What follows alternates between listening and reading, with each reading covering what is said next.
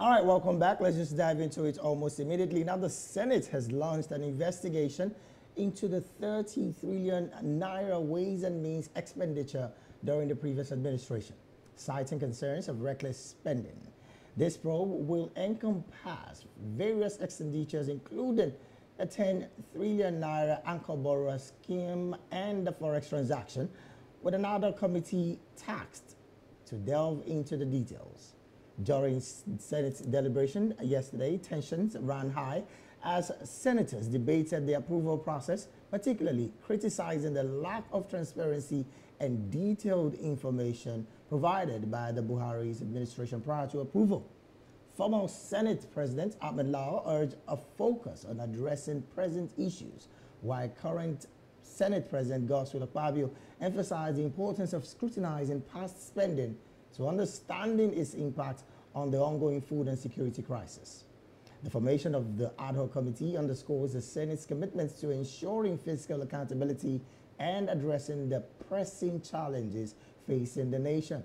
With concerns over the misuse of funds and the exacerbation of existing crises, senators are determined to uncover details of the spending and recommend necessary actions to mitigate its diverse effects. Now, in conclusion, the Senate's decision to investigate the 30 trillion naira ways and means expenditure reflects a broader effort to hold the previous administration accountable and address the urgent needs of the populace. Through rigorous scrutiny and deliberation, senators aim to shed light on past financial practices and chart a path towards more transparent and effective governance. Well, still with us in the studio this morning is Mr. Lawale Kundayo, who is an educationist, a public affairs commentator, and yes, a farmer at the sideline. And also with us is Dr. Olawale. And yes, just joining us again because, yes, when I asked him, he said, and I quote, he would be the Moses to part the way for Nigerians, hopefully God willing. I didn't see that one coming. A very good morning to you, Moses. Good morning, David. Good morning, Fina. Good morning, Doctor. And good morning, Lawal. Yeah. Well, it's part the way for Nigeria. Indeed. Well, I think this administration, this 10th Assembly, they seem to be making part of the way, as it were, asking questions and seeking answers, because Nigerians have been wondering, with all the things that went on during the previous administration, will there be a probe of the previous administration's activities? Now, with this step, probing, looking into the ways and means, goes into, is it 23 trillion or 30 trillion altogether? It's 30 trillion altogether. Money is granted by some members of the National Assembly, because Ahmed Lawan, the former the president of the Senate, is still there. Is still there. Let me come to you now, Dr. Lawale. Does this give you some sort of, I'm going to use this word loosely, renewed hope? Mr. Moses. You don't have to side before I reply what I have to say. By the way, before you proceed, let me congratulate you officially. Congratulations on the addition to your family. Thank you very much. Thank God for that. Thank you very much. Congratulations. Thank you. Now, to your question, it's a good one that they are probing the past administration. It's a good one. But I can tell you for free that 60%, if not 70% of the Senate in the 10th Assembly were in the Senate in the 9th Assembly. Am I right?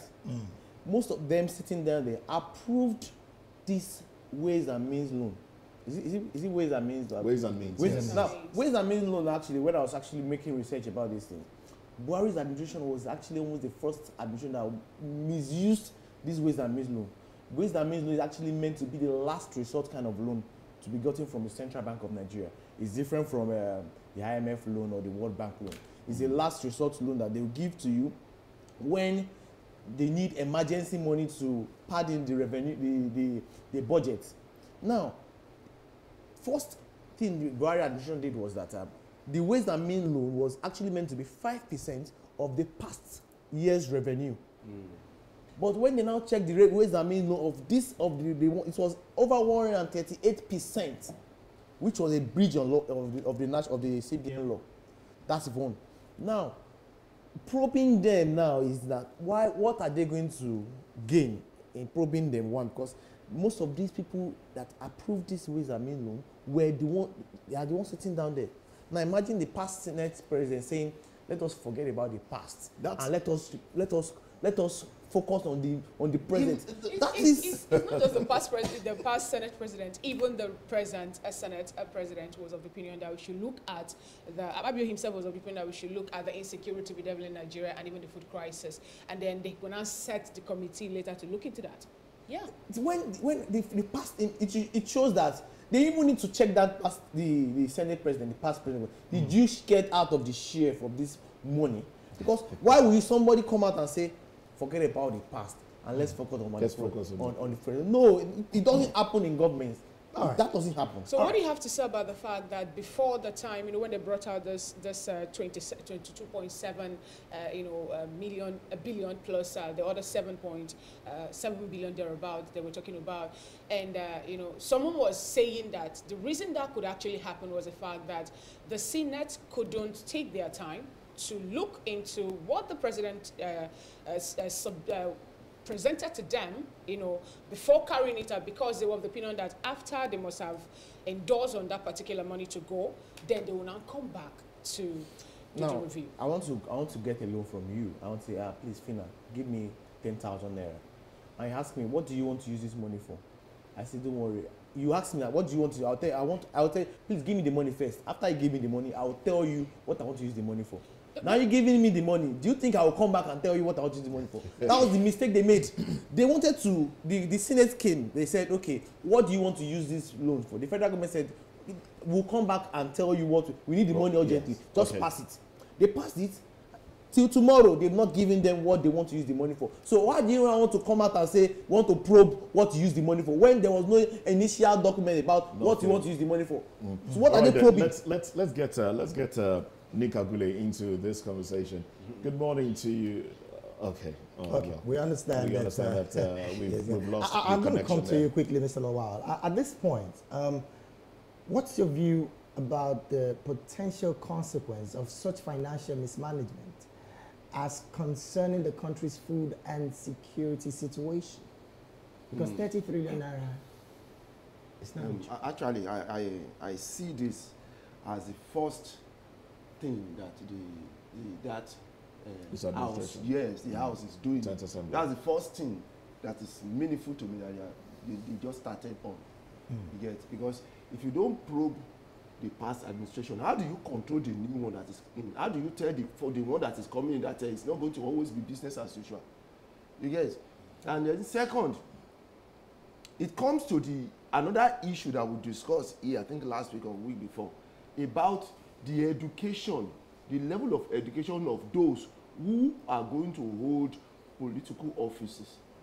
Because like the doctor said now, there are rules for these monies to be approved. Yeah. And they brought it before you. So many of you did not even bother to look at the rule and say, no, this thing didn't follow the proper rule.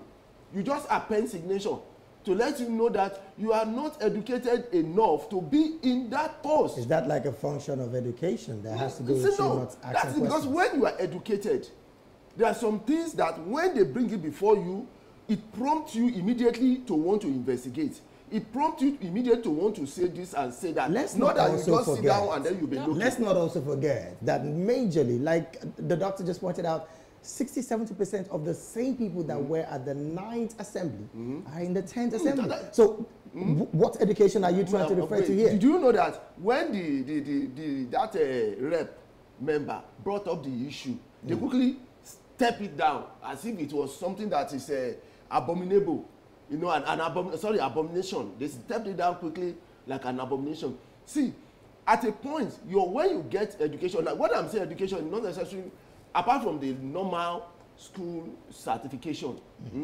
education also goes beyond conferences, workshops, so many other things that will develop you to the level in which you are able to fit into where that area that you're supposed to be. Okay. To be able to make bills, and it's not something that is so, it's cheeky. That's why any small thing they just append signature. Any small thing they just append signature. Look at this issue of budget. We said it earlier on here that they're supposed to have a law, a bill that will regulate when the executive will present their bill. Okay. And when the budget, and when the budget, you get it, will be passed in the house. Not the one who do in this fire brigade approach in less than 1 hour, 1 month. The house is the executive is presenting it, the house is passing it. It shows that they are not educated enough to handle that area. If they are, you'll be able to say, no, you are bringing your budget in June. The budget for next year must be submitted in June. By then, you'll be able to sit down and take like 3 months to 4 months to be able to scrutinize the budget very well before you pass it. That is why all this thing is coming out now. And it is a good thing that they are probing it. If they probe the past administration, every ministry is probed. For example, we are talking about food crisis. The last government, the same government, spent trillions on agriculture. And nothing to show for it. So if nobody is asking questions, the present one will think it's business as usual and the whole thing will go on. We are in 9th month now and we are still complaining heavily about food crisis. There's food crisis. Insecurity is it continue to grow. It's worsening. So many other areas, no place in the, because the past administration nobody is talking about. The present one will think, well, the moment I spend my time, is forgotten. We should change that music. It should be the music in which the first thing we do is to begin to probe the past administration. How do you spend your budget? For the 8 years or 4 years you spent in office, what did we get? How much did you spend? Minister for Agriculture, you have spent 10 trillion on agriculture. Then bring what you have been able to achieve from that. All right then. Okay. Now let's reintroduce Nick Agule to this conversation. We lost the connection earlier. Well, good morning once again. Nick Agule, who is a chartered accountant and a major player in the oil and gas sector.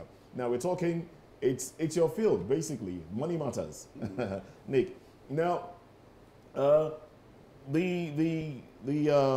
minister of finance and coordinating minister of the economy has said there is a proposition to put a bill forward that will remove all unnecessary taxes. Authorize the removal of all taxes and levies that constitute nuisance from the country's tax system as a way of checkmating usage of ways and means. How do you react to that, really? Good morning, Moses, and good morning to my co-panelists in the studios, and good morning to our viewers globally. I think if we take the statement by the Minister of Finance on the surface, it's contradictory in the sense that if you remove taxes, the implication is that there is less revenue going to government coffers. And at the same time, the minister says ways and means will then be curtailed. The reason why you have ways and means is that government does not have enough money to fund the expenditure. So government turns to the CBN and says, just credit my account with no value. Because government owns the CBN, they just credit CBN, the CBN just credits government's account and government begins to spend. So you can now see that the minister's statement is contradictory. On the one hand, you are removing taxes, meaning less money is coming to government. And then on the other hand, you are going to do less or ways and means. We then need to ask the minister, where are you going to get the money to replace the tax revenue that should have accrued to government coffers, which you now say will not be there? You see, the Nigerian government has a problem. Number one, they have a budget problem as we speak today, because they planned that they will be selling about 1.7 million barrels of crude oil per day. We are into the second month of the budget cycle, and crude oil production is still 1.3, 1.4 million barrels. So that means a lot less revenue is coming in.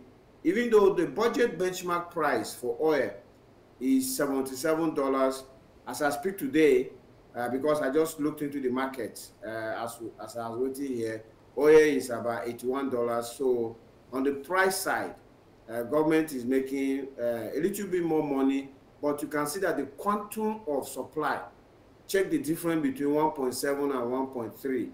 We're having about 300,000 to 400,000 barrels that we are not selling, which we say we are going to sell.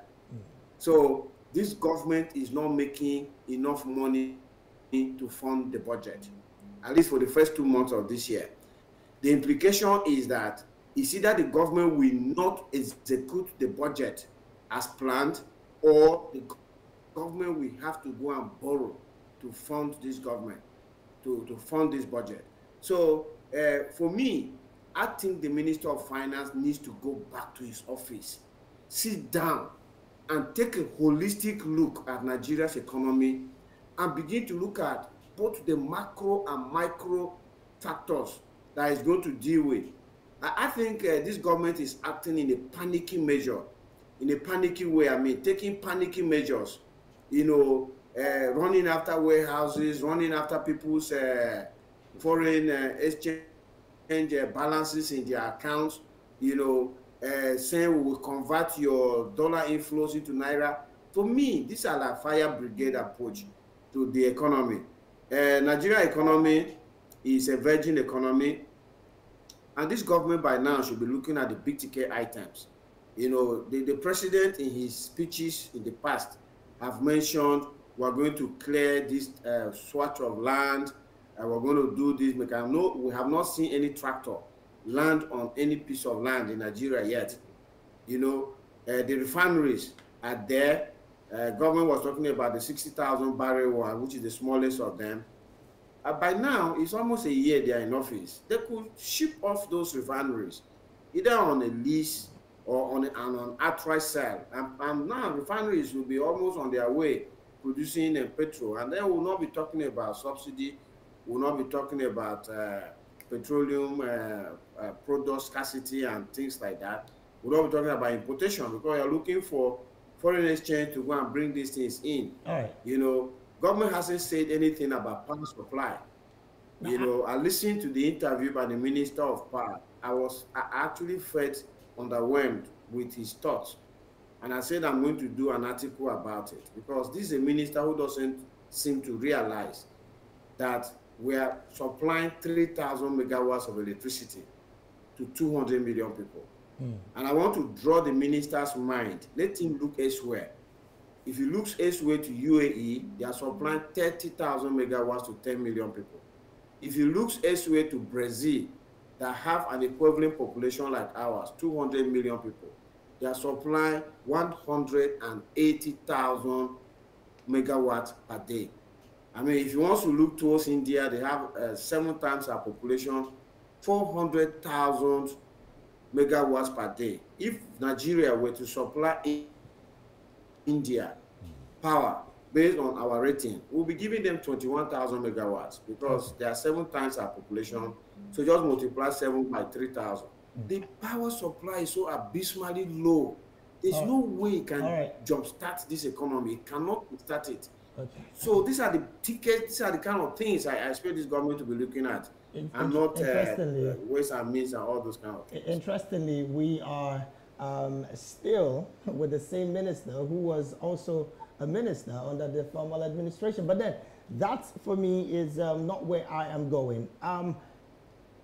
So in this discourse, there was a statement made by Senator Alin Dume, who blamed the Senate for approving the requests without details from the former President Buhari. Now, in your opinion, I'm still going to stay with you, Mr. Nick. What measures do you think that the Senate should start taking to curb such oversights in the near future? Because I want to just peg it to be an oversight right now. so if I want to tell you my honest view about this situation is that I have no faith in the National Assembly of Nigeria, Senate and the House of Representatives. Okay, so the reason why I don't have any faith in this is that, where we want to copy our democracy, the United States, they understand that the executive arm of government is so powerful, it's giving humongous powers. And in order to rein in, to contain the powers of the executive arm of government, they fashioned the legislature and the judiciary to be the check on the executive arm of government. And as we know in Nigeria, the very first thing an executive, be he a president or a governor, does in his very first few days in office is to ensure that he is decides on the leadership of the legislative arm of government. And of course, the Constitution also makes the executive to be the one to appoint the judges into the judiciary. So all these things are the kind of structural imbalances we have in our Constitution.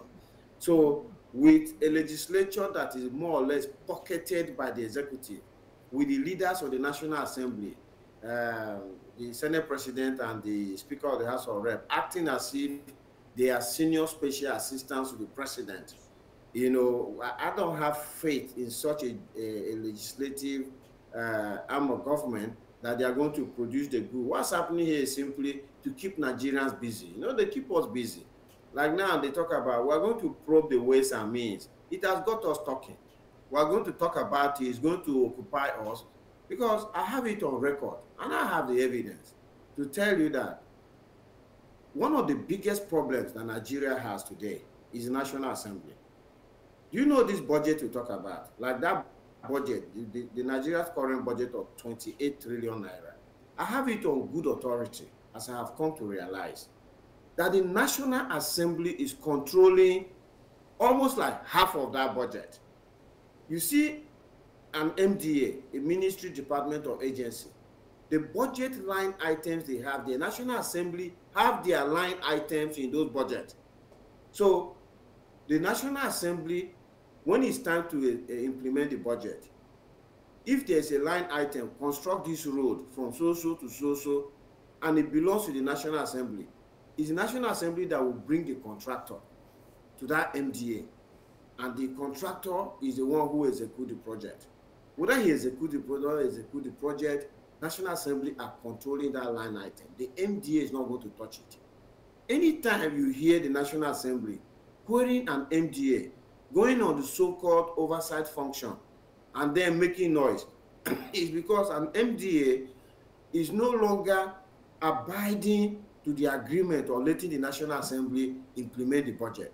That is the National Assembly we have today. Please, you can send anybody into that place to go and find out. I am telling you this thing on good authority. And the people who are in government, they know this. The National Assembly is controlling a chunk of Nigeria's budget. But that's not their job. They are not an executive arm of government. So we have a situation in Nigeria where there is so much that is going wrong. And when this National Assembly come making this noise, I put my pension on the table. Nothing is going to come out of this probe. Nothing. This is just noise making. Keep us busy. Talk about this. I want this government to focus on delivering results for Nigerians. So far, we are not seeing the results. I can see the poverty in the land. How can a nation so blessed, we have all the resources, both underneath the earth, on the surface of the earth, even our population is a big resource that we can be committing to, become a prosperous nation where people will be envious of us. But that's not happening. So for me, look, already as you can see, the spontaneous protests that are coming up in the country and all of that, people are being pushed to the wall. And I don't think we need this distraction from the National Assembly, because nothing is going to come. That's a big one. That's a wager there, putting his pension on the line. That's quite bold, if you ask me. But Lawal, do you share the same view that this is a distraction, like Nick had called it? I've said it many times here that the National Assembly, according to the Constitution, constitutionally, the National Assembly is the most powerful arm of the government. You know why? Because the president cannot remove any member of the National Assembly, but the National Assembly can remove the president. So the National Assembly is automatically the most powerful. That's why when the government, they have the that's according to the books. Yes, according to the books, but on play, on the field, it's not different. The executive, you get it, use his own means, his own constitutional power to suppress the National Assembly. How? I pay your salary. I'm the one to pay everybody. I'm the one to execute all these things. I'm the one to do that. So the National Assembly now become some kind of a stooge to the executive so that they can get what they want to get from there. So that's why you see when you elect the Senate president or the speaker, the next thing they do is to rush down to the president and then thank the president. Why are you thanking the president? Are you now trying to buttress the ideology that the democracy we practice is not good enough? It's not that it's not good enough. It's wrong. Our democracy has no definition in the dictionary. It has no definition. You get it? Our presidency has no definition in the dictionary. We are not practicing democracy. How can you practice democracy and you have your constitution starting with a decree? How can you practice democracy and then you have money flying around to influence people's election, to influence when it comes to election? How can you say you are practicing democracy and then your primaries, you see them flying dollars here and there, you hear one and nobody is probing them? How can you say you practice democracy and the judiciary salary and the appointment is controlled by one arm of the government? See what they are doing to Trump in the America that will copy the democracy. See what they are doing to Trump. See what the judiciary is doing to Trump in America. See what the House is doing to the president in America. Even in India. Dr. Lawale, I'd like to come to you on this. Nick made a very, very, like Moses said, a bold statement, putting his pension on the line. Do you also share that thought, that what we are seeing presently from the Senate is more like a distraction? There's nothing going to coming out from this probe. I tell you that before even Nick said it. Nothing is going to come out. It's just like a distraction, like I said. And why are they probing this thing? This reason is they are saying the major reason why they want to probe because it is the one responsible for lack of food and inflation in the country. They are shifting blames. Focus on what. That is one of the major reasons they want to probe. But don't you think Nigerians? Sorry. Actually, it was about getting there because they were of the opinion that this mismanagement or the reckless spending actually plays a current role in the current food crisis and insecurity also facing the country. They actually made mention of that to be the reason they have to do the probing to make sure that they curb that. The truth about it is that when there is the way they did the Ways and Means funding actually should cause such inflation in the country. But my whole question is this: if not for the fact that Emefiele, the past Senate, CBN governor, is under fire about mismanagement of funds and everything, they will not talk about these things. It's going to be they will just sweep it because now Emefiele is involved in this. They just have to just talk as if okay, we signed something. Let's just talk because assuming Emefiele is in their good book, like you said, they won't say anything. Good book, you said.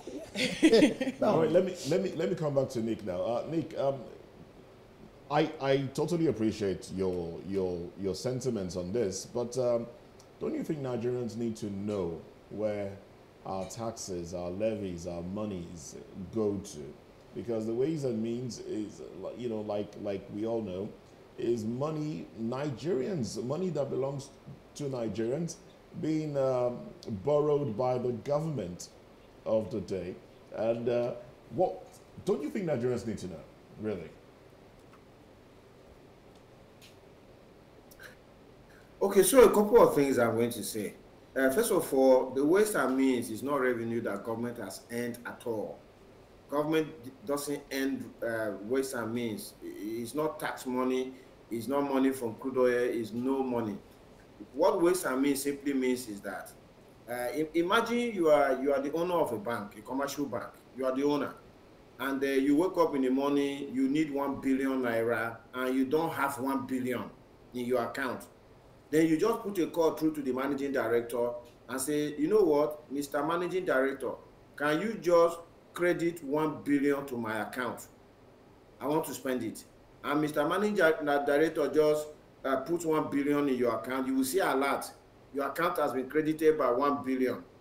And then you now start spending. That is what waste and means is. Is for the federal government to ask the CBN, just put 1 trillion in federal government's account. And the CBN will just put 1 trillion in the account, and the federal government will start spending it. And because that money didn't come from any productive activity, that's why it's inflationary, because it becomes more money chasing the same quantity of goods and services in the market. You know, now I want to say something that will shock Nigerians.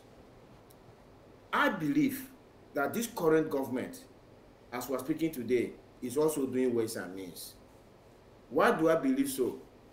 Like I said earlier, this government in the budget said they'll be selling 1.7 million barrels of crude oil per day. So far, they are selling 1.3, 1.4. And at the same time, the allocation to the federal, state, and local government has increased and has actually breached the 1 trillion naira mark. So now they are actually sharing more than 1 trillion every cycle, every federal account allocation committee cycle, every month. We ask ourselves the question, where is that money coming from? If you are not making enough money, as you said you are making in the budget, and yet your allocation has increased. Remember, this government said the allocation has increased because we are now saving on fuel subsidy. Okay, look, yeah. Moses, I already posted on my Twitter last year. I said there is something that is happening on this subsidy that this government is not telling us. You know why? I took a picture, I physically, took a picture of on a pump in London. I took a picture like this. The price of diesel was, I think, £1.57, and the price of petrol was £1.48. And I told Nigerians that the price of diesel and petrol in the international market where we go to buy is very small. In this case, it was just 9 pence. Do you understand? How is it possible that in Nigeria, petrol is 600 and something, and diesel is 1,200? That means petrol is just about 50% the price of diesel in Nigeria, whereas abroad it's like 90%. So, and I say 2 things are happening here. You see that the government is quietly subsidizing the price of petrol. That is why it has suppressed it to 600 and something. Or those who are selling diesel have hiked their prices beyond where it should be. Has it not emerged now that the government is actually subsidizing petrol? That is the truth, Moses. If this government was not subsidizing petrol, if diesel is 1,200, petrol will be about 1,000, 1,100. That is the way it is priced in the international market where we are going to buy. You know, so if this government is not making money from subsidy, rather they are paying subsidy, and they are not making enough revenue as they say they will make, where are they seeing 1 trillion naira to share to the 3 arms of government every month? Moses, this must be from ways and means. Okay, from ways and means. Now back to the people we have in the studio. You know, I have to ask you this, Mr. Lawal, you know, as also give us your concluding thought. We have actually pointed out so many things that we don't really understand happening with the National Assembly. You know, now we're talking about 30 trillion naira ways and means money, and talking about probing them. Some time ago, Boss Mustafa told us that the president's signature was also forged, and huge amounts of money actually were being taken out due to that particular act. Now, actually, you also said that the legislature should have been the strongest arm of government, but now they are dancing to the tune of the executive. Now, what are we going to do to make sure that we curb all first, the misappropriation, second, to bring in checks and balance to make the government move forward? See, people may not, some people may raise an eyebrow if I say this, but sorry, we need political revolution in this country. Without political revolution, we are not going anywhere. Because the moment some people are controlling the government will always dance to their tune. I think this week I was asking you, I said the government should ask, because they are pegging the price of cement at 7,000 naira. The question we ask is, why is the price of cement increasing when most of what they use in making the cement is coming from Nigeria? Now, the same government went to Abuja and locked a store that the price on that store is different from what they are selling to people. That they are inflating price. But the same cement, you are pegging the price. So you can see unfairness in this area. Why are you not being fair to, have a level playing ground? Why? Because some people, you get it, are pressing the button. All right then. Well, we are pressed for time now. So let's just get Dr. Olawale's concluding thoughts on this one. Concluding thoughts, everything we need to do now is that, fine, political revolution, very, very important. And also, every arm of government needs to be checked. It needs to be independent. The legislature, the judiciary, they have to be an independent body, like they are meant to be. Apart from that, nothing will happen. All right then, we'll have to let you go. And also, Nick Agule, let's get your concluding thoughts in about 30 seconds. So my concluding thoughts is that our constitution creates 4 arms of government: the executive, the legislature, the judiciary, and the citizen arm of government. The citizen arm of government is the one that is not working in Nigeria. And we have allowed the other 3 arms of government to do whatever they want. If we want Nigeria to develop, the citizen arm of government, with humongous powers granted to us by the same constitution, must become active to checkmate the other 3 arms of government to deliver good governance. That is what happens even in the countries our young people are jumping into. All right, then. A big thanks to you, Dr. Olawale Olatubi. Thanks for joining us on the program. And also, Dr. Olawale is a proud father. I had to say that one again. Thank you very much. Well, thank you. Thank you once again. And big thanks to Nick Agule, who I just discovered is a COVID survivor, actually. And also a charity worker, chartered accountant, we already know. And interestingly, a Catholic minister. Yes, he's a Catholic minister. Well, thank you very much for your thoughts and views, Nick Agule. Thank you very much, and have a nice day to have you. All right then. We'll take a break now. When we come back.